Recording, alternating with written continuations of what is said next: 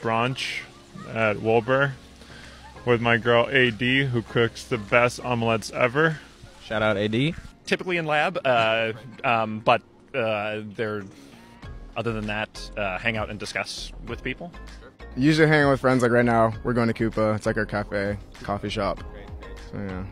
Yeah, hang out with friends, catch up on work that we've been procrastinating on for the entire week. Yeah. For the whole quarter.